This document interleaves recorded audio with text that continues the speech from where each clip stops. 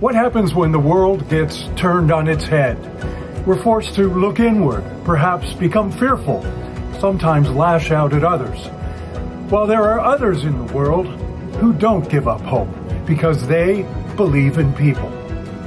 Join me, Kevin Tibbles, and Amy Goldberg for our new podcast, Believe in People, where we meet those who don't give up hope.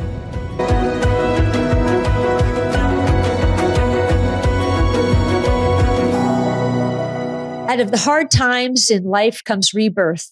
Out of the hard times in life, we grow. Those are the words of today's guest, Coco Love Alcorn. Yes, she's a singer and a great artist in her own right, but she also uses her music to help others. And during the pandemic, Coco created an online choir where people could discover the healing power of music for themselves. Coco, welcome to Believe in People. Hi. It's a pleasure to have you here. Coco, during the pandemic, now I know from a very good source, a friend of mine, Karen Williams Miller, that you created during the pandemic an online choir called Wonderland Singers. Let's start from there. How did that come about? Okay. Well, I've been a singer-songwriter for a number of years now, and this is the longish answer. About 7 years ago, one of my songs, The River, got picked up by a bunch of choirs. In fact, I put a video on YouTube of me singing the song before I had even recorded it for the album, and choirs started singing this song, before I had even made it on a record. So by the time I went to the studio to record the song properly, there were, I think, 30 choirs singing it. And then when I released the album, I invited choirs to join me on stage on my tour. And for about 4 years, I was visiting choirs. They were guesting with me. I was doing singing workshops as I traveled. And I had never, 10 years ago, if you had asked me, hey, Coco, are you going to be a choir director someday? I would not have known that this was coming down the pipes for me. But I guess it was about 4.5 years ago, I was so in love with the world of community singing, that spirit, that feeling of a group of people gathered in a room and raising their voices together. I was so in love with that feeling. I started a choir in my hometown. And I also had the thought as I traveled, what if some of these singers from all across Canada and beyond could somehow sing with me from all their different places while I was at home?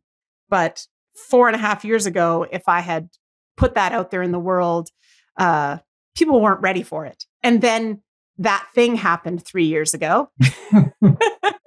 Indeed. The thing,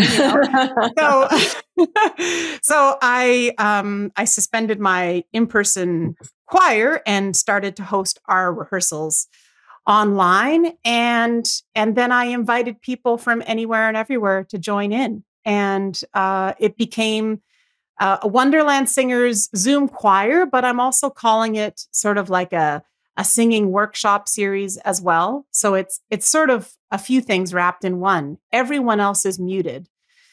So they are each having an individual experience of singing with me, but they can see each other. They can chat with each other in the chat. So they are having individual musical experiences, but in the fellowship of a group. So it feels like a choir, but I also, as well as teaching harmony parts and songs, I'm also sharing ideas of improvisation and solo creative exploration and giving them space and chances to try things as individuals. So it's a group practice and an individual practice all together. Oh my gosh, it's such a long answer. Hi, I'd love to hear your voices again. Well, fortunately for you, it's my turn to ask a question. And my question is going to be like a 3-pronger. Because, oh yeah, sure. It's a workshop and people can zoom in and they can sing. Okay. That's really great. Except for one thing. It's more than that. You mentioned the song, The River. Okay. Water heal my body, water heal my soul. When I go down to the water, by the water, I feel whole. There's a whole healing part of this. And as you mentioned, when you came on here, we had this thing for the last 3 years that just happens to be ramping up again for this winter. So yes, these people are coming on for a workshop. Yes, they're singing, but there's something else that's happening perhaps inside of them. And I'd like you to describe, I mean, if you're telling me that 30 choirs started singing this song prior to it even being released, there has to be something about you and your song that is touching people. And the final prong, after you answer that very emotional question, is where is the river? Oh my gosh, Where I'm is like the crying. river? I'm crying over here. The river is about 2 blocks away from me. Okay. And But the it's in river Owen is Sound, Ontario. Yeah, this is the Sydenham River that I live nearby. But the river is everywhere. The river is all water, which we are so connected to. Yeah. So if I had a river, gosh. I could skate away. Skate That's away.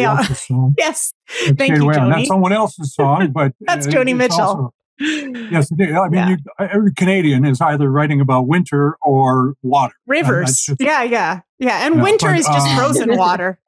Neil Young, Down by the River. Let's keep going. I want you to answer the first question, the emotional one. Oh gosh, which one was that again? That's the one. I mean, what is it about this song that is touching these people? It's hard for me to speak for other people, but I can say that song has been a huge blessing in my life, and it's continued to travel. I have lost count. There must be well over 500 choirs that have sung this song now. I continually get people sending me notes, asking to use it for films, people downloading the music off the website to teach it to their choirs. It's traveled a lot in the Unitarian Church in the States. I think there's something about maybe like if I could exactly put my finger on it, I'd be writing the next song exactly like that every day. But there's something about maybe the combination of the simplicity and the depth or the truth or something like that. But it's weird to say that about my own song, but I'm just happy that I was home that day and it was a song that came fairly quickly and flowed fairly smoothly from me. So I heard this quote once. I forget who it's by, but there was a female author from 100-ish years ago, a poet. And she said something, maybe you guys will know this. She said something about being outside and sitting under a tree, and then a poem comes wafting by on the breeze. And she has to jump up and race to get to her pen and paper in her house before the poem has passed on by and she can no longer catch it. Something about catching that poem and writing it down. And when the river came, I happened to be where I needed to be. I didn't even have to jump up from under the tree and chase it down. I was where I needed to be, and I'm really thankful for that. Yeah. Well, there you go. I'm desperately Googling wafting by poems. Yeah. And while Kevin is doing that, Coco, well, I certainly know from your audience reviews, and one being my friend Karen Miller Williams, is that there's a sense of community. She recognized, and actually she's a healthcare worker. She recognized within her community, within your Zoom community, this magic. And she couldn't stop talking about it. It was a magic. It was a healing. It was a connectivity. And you made that happen. And I actually really hope, will you be singing that song today? Yeah, actually, I could sing that today for sure. Yeah. Oh, we'd be absolutely thrilled. So you've had quite the career. I mean, you won in 2021 the Contemporary Singer of the Year award for the Folk Music Award. Where did you receive that? Well, it was in, the times where we were all at home. So it came in the mail to me. There's a picture of me on Facebook somewhere of me holding up this giant glass award right by my picnic table. Oh, it's right here. I'll get it. Oh, Yes, we'd love to see it. Yes, indeed. That's where Kevin keeps his awards. Here it is. I received this award, and I've barely left Owen Sound since. So this is exciting to get to show it. There you go. You can sort of see it. It's etched in the glass. Contemporary Singer of the Year. And before this, I've had a 30-year career in music, and I've hopped around an incredible amount between a lot of different genres. And I think I would say, I spent about 28 years, always the bridesmaid, never the bride, being nominated for awards and then not winning them. So when this came in the mail, gosh, you guys keep making me cry. I'd be interested in knowing your reaction to the fact so many people have taken to your music and the fact that they are singing your songs in order to heal themselves during a pandemic. How does that touch you? It's really, really beautiful. This podcast is called I Believe in People, and I do. And I especially believe in the human spirit, in how resilient it is, and how we need each other, and how we draw on music, we draw on nature, we draw on community to connect with each other. And with that, I call it the Nuggety Center. You know, when you're looking for a word that's different than spirit and heart and core, I call it our Nuggety Center. We all have this special little spot inside that's always there for us. And so I do believe in people so deeply. And I guess maybe when I wrote this song, The River, it was I said it was 7 years ago. I had decided to put a focus on trying to write songs that were not specifically connected to any denomination or religion, but that spoke to our spirits, spoke to that special, whatever it is, to our Nuggety centers. And I called those the spirit sessions. And I started writing with that goal in mind. And The River came, and pretty much most of the songs I've written since then have been trying to write in a really simple and truthful way about connecting with ourselves, connecting with the moment, connecting with each other, looking at the world and seeing, you can see the hard times, but having hope and faith that things can get better anyway. Yeah. And Coco, you were brought up in Antigonish, Nova Scotia? Well, actually, I was born there, but just like in music, how I've been genre hopping, I've spent my life kind of city and province hopping. I was born in Antigonish and then grew up kind of mostly in Vancouver and Toronto, but also bits in Nova Scotia. So, yeah. So what inspired you? Like when did you start getting into singing? How did you know this was going to be your thing and something that you could spread? Music's huge in my family, and arts. I come from a family of 11 on my mom's side, a family of 6 on my dad's side. And there's musicians and actors and authors and directors and all those things. So I don't even know when I decided. I still haven't decided. I don't know what I'll be when I grow up. But music was always just there, if that makes sense. Well, I guess you'll also have to sing Farewell to Nova Scotia for us then later on in our little podcast. I still need to learn that song. If you know it, maybe you can sing it. All right, well, I'll have to call up Hank Snow. He'll tell me. Or Don Messer. Nice. You know, when we were kids, and I'm digressing, I'm wasting time, but when we were kids as a family, we actually went to Halifax in the car because that's what everybody does. And you go to Peggy's Cove, and on the way you go to the Magnetic Hill and Moncton, and you know, all that jazz. We went to Don Messer's house and stood at the end of the driveway. Don Messer, for those who don't know, had a television show, and it was kind of like a Grand Ole Opry kind of television show. And he was a fiddler, and he had singers like Marge Osborne and everyone on, and it came on every week, and it was kind of like a tradition. Anyway, we went and stood at the end of his driveway, and we stood there as if we were standing outside Graceland. And I'm serious about that. We were standing there looking at Don Messer's house, and it was like such a moving experience. But well, did he come out? I don't even know if he was home. It wasn't even his house. Oh, we were too polite. We would have had to gone up and knock at the door and then apologize, because that's what you do. But I digress only to say so much musical tradition comes from the Maritimes of Canada, and it's not very often recognized. Newfoundland kitchen parties, and obviously PI and Nova Scotia.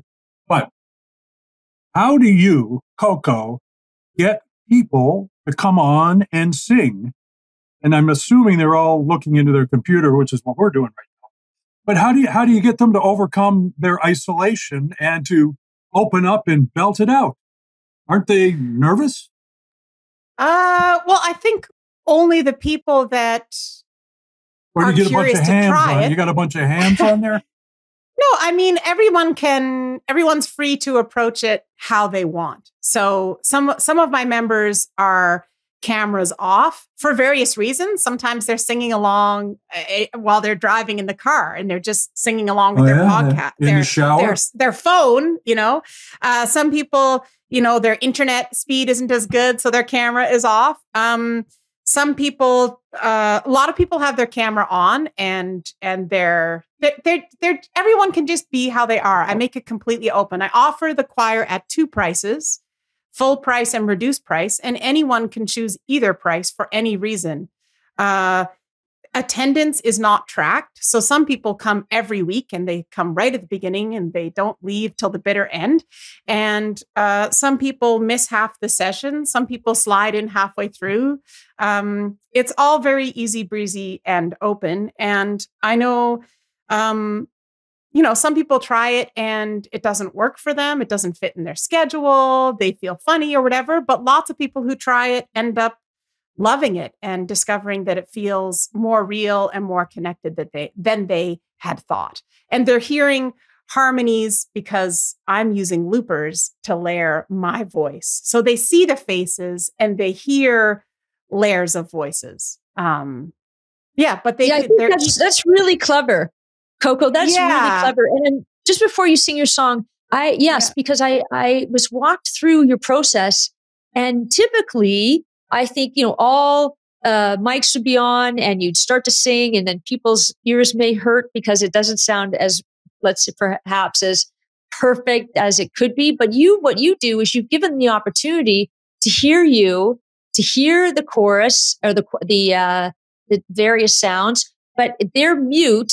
And so they still get that feeling, but they're using their voice sort of behind the scenes. Am I saying it correctly? Yeah, no, I love it. Like at the beginning of 3 years ago when the thing happened, all the choirs were muted, and technology has advanced, and there are some online singing events happening where people can log in a way where they can all be unmuted together. But I don't believe I will ever do that, because that's a different thing. In my choir and in my singing happenings, of course, I wish I could also be in a room with all of these people and we could sing together. And I may launch annual summer retreats any summer now. I keep talking about it. But for this experience in this Wonderland Singers thing, I love that people are muted because it gives each of them the anonymity to explore how they want. So, no one's stuck in a section. No one's like, oh, I'm an alto, I have to always sing the alto part. My choir is high, middle, low. You can sing any part you want in any octave you want, or you can float around on top and make your own part. If you want to sing the lead vocal on a song, then learn the verses and sing the lead vocal. You've got it. Like, we can have 100 lead vocalists at the same time on a song. So I love that. And what song are you going to sing for us now? Okay, I will sing. Well, there's two that I want to sing for you, The River, and there's another song called Gonna Get Over. Which do you want to hear first? Do you want to hear The River? Well, let's hear The River because we've talked it up so much. And put me on mute right now so I can try to sing along too. That was a joke. Amy often wants to put me on mute. Yeah, maybe we will mute you guys while I sing, so you guys can sing along if you want. But normally in a choir session, I would teach a couple of parts before we do the song. But I'll just sing this song. Here we go. Sing away. Okay, we're looking forward to The River. Yay! Okay, let me make sure my volume's still good on this song. Let me just catch a key here. One sec. I'm going to guess it's this one. I love guessing. Doom. Hey, I guessed it correctly. That doesn't always happen. You did? It's a good day. Ladies and gentlemen, introducing Coco Love Alcorn. There it is. All right, here we go. Doom, doom, doom, doom. Doom, doom, doom, doom. Doom, doom, doom, doom. Doom. Doom, doom, doom, doom. Doom, doom, doom, doom. Doom, doom, doom, doom.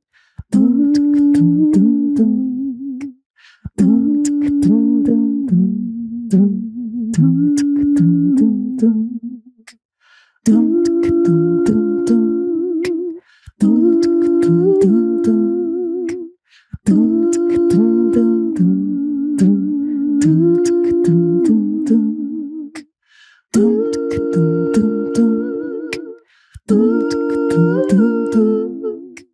Doom, doom, doom, doom. The river is a healer. The river is a sage. The river knows no end, and the river feels no age. The river is a leader. Every single day, it's living in the moment, and it always finds a way. Water heal my body, water heal my soul. When I go down to the water, by the water I feel whole. The river calls me over. It's calling out my name. In the day and in the night, I hear that river all the same. It's calling me over, calling out my pain. Oh, a river gathers tears just like a river gathers rain. Water heal my body, water heal my soul. When I go down to the water, by the water I feel whole. The river is a traveler, always on the go. A river never worries if it's fast or if it's slow. River, take me to where I need to go. Oh, and I will just relax and let the river flow. Water heal my body, water heal my soul. When I go down to the water, by the water I feel whole. Water heal my body, water heal my soul. When I go down to the water, by the water I feel whole. Water heal my body, water heal my soul. When I go down to the water, by the water I feel whole. When I go down, when I go down, when I go down to the water, I feel whole. Woo! That was gorgeous. Thank you very much. That was Thank beautiful. you. That's a real spiritual. I can understand why choirs are lining up for the privilege of singing that song.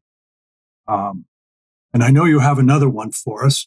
I just want to ask, I don't know if the other one's going to be a different style or genre or what. I mean, what types of songs do you sing with the choir? Are you singing Dylan? Are you singing pop songs, or are they more? I mean, I wouldn't call that a religious song, but it certainly could be.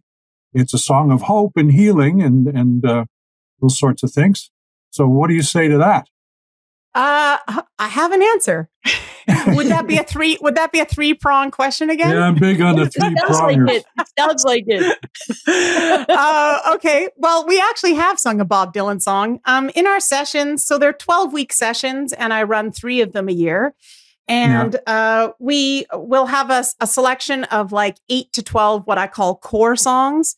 And they're usually about half my songs and half cover songs. And the first couple of years we were doing this, I really did try to have like, I think every song we were doing for that first couple of years was all in that umbrella of what I'd say like non-denominational spirit-ish songs, just songs that are kind of uplifting in some sort of a way. But recently I've started getting crazy, and we've had like, a couple of love songs in there. We did Monster Mash for Halloween. Get out of here. Oh, we did. I got it in here on one of these loopers. Yeah. But I try to mix it up. So I'll always have a set of core songs.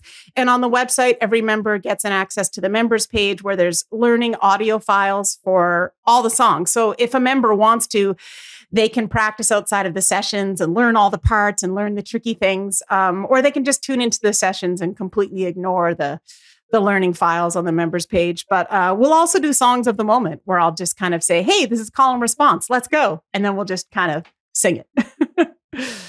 Yeah.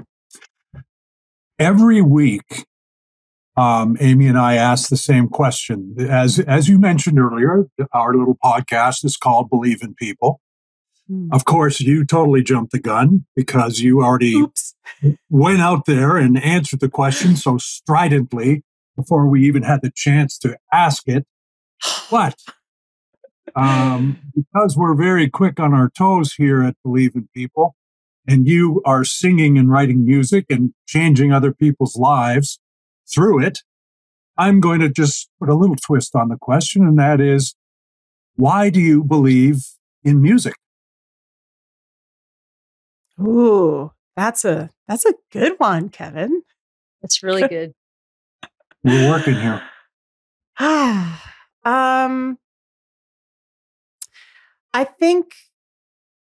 I think music is just an amazing avenue, conduit, medium for connection, for connecting with ourselves, connecting with others, connecting with the moment. It already does that. And as I mentioned a little bit previously, about 7 years ago, I decided to put a focus on trying to write songs that would explore that even more deeply. Why do I believe in music? It's just there for us. And I also think that music is everywhere and music is everything. Or everything is music. Like every sound we hear could start a song or be something that inspires you. I don't know. I just love music. I think it's a beautiful thing. But I also, to me, it's the combination of music and people. I have a hard time wanting to make music by myself. So that's a struggle for me is I don't sit down to write songs often enough because I find it not very inspiring or fun to sit around and make music by myself. So as much as people are tuning in to sing with me, with my group, and I run 2 weekly sessions, I need those 2 times a week. I need them just as much as they need me. I might need them even more because that's when I make music. I love the energy of people. So I believe in people and I believe in music. And I believe so strongly in music and people together. To me, that's like a really magical combination. Well, I think, Coco, this is a perfect opportunity for you to sing this podcast out because you have a brand new community within Believe in People. So please, take it away. Thank you so much. Thank you so much for joining us. Yay! Okay. Well, feel free to join my winter choir. We'll be starting another 12-week session in February. This song is Gonna Get Over. It's called Gonna Get Over, or maybe it's called Get On Over. I haven't decided yet. This is unreleased. Oh, fantastic. You heard it here on Believe in People. Yeah. So here we go. It's got call and response verses. So we'll see how this works without a choir online with me. But I'm going to pretend you're there singing with me, and I'm going to invite you to sing along. And the chorus is kind of also call and response. No, the verses aren't call and response. It's the chorus that's call and response. I'm mixing it up with it. Don't worry about it. Let's just sing the song. Enough chit chat. Here we go. All right. Oh, I can tell. Yeah, we need more volume. Hey.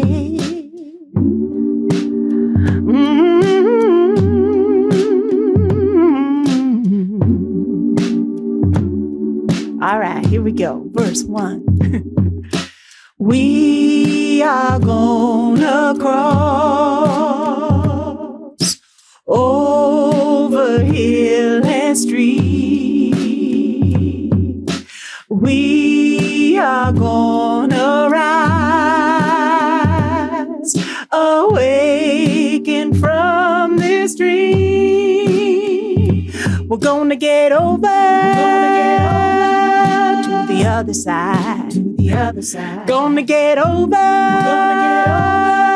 to the other side. To the other side. Gonna get over to the other side. To the other side. We're gonna get over, gonna get on over to the other side.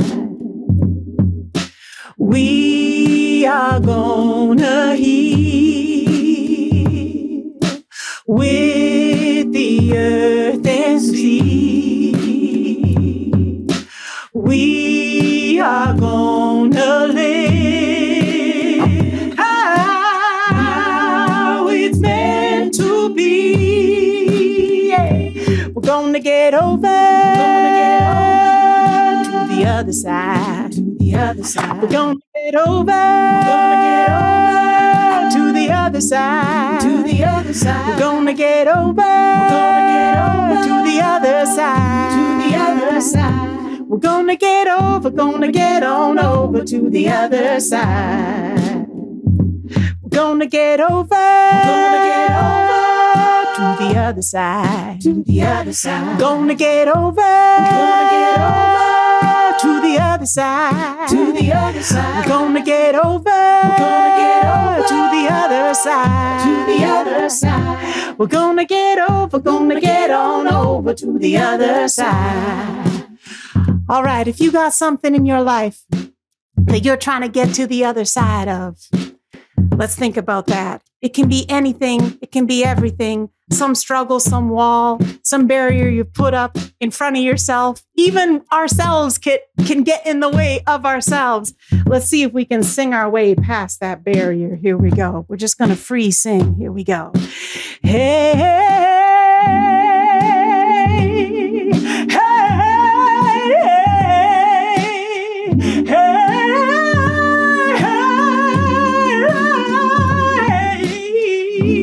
I'm gonna get on over. Say I'm gonna get on over. Gonna get over to the other side. One more time. Gonna get over to the other side. To the other side. Gonna get over to the other side. To the other side. Gonna get over to the other side. To the other side. Gonna get over, gonna get on over to the other side. Gonna get on over to the other side. Gonna get on over to the other side. I'm gonna get on over to the other side. Yay. Thank you. That was fantastic. Wow. You warmed our hearts. Thank you, Coco. Woohoo! Thanks for Thanks, having Coco. me. Thanks, guys. Thanks, Amy and Kevin. Well, I'm inspired by all of that. I mean, such spiritual music. And of course, I got all caught up on the music of the Maritimes in Canada, and I didn't even mention Anne Murray or Sarah McLachlan or the Great Big Sea or all these other kinds of wonderful artists that come from there. But here we go, from Antigonish, Nova Scotia, via Vancouver and Toronto. I'm telling you, Coco and her choir have certainly made my day. Amy. Well, she's made my day because, Kevin, you're homesick. And so we think that you should come back to Canada. So that's reason enough. No, she's really incredible. I mean, when she started singing, my heart just warmed. And I guess that's the whole intent of she wrapped a community around her voice and her singing. And that's amazing. Yep. I mean, that's real talent. And if you've enjoyed that, Coco can be found she has a YouTube channel, but she also has a website called wonderlandsingers.com. So we encourage you to check that out. And if you want to join her choir as well, believe in people. If you want to subscribe, we would encourage that, because then we will be able to send you hope every week, a little dose of hope. And we just appreciate you joining us. So thank you so much. Thank you.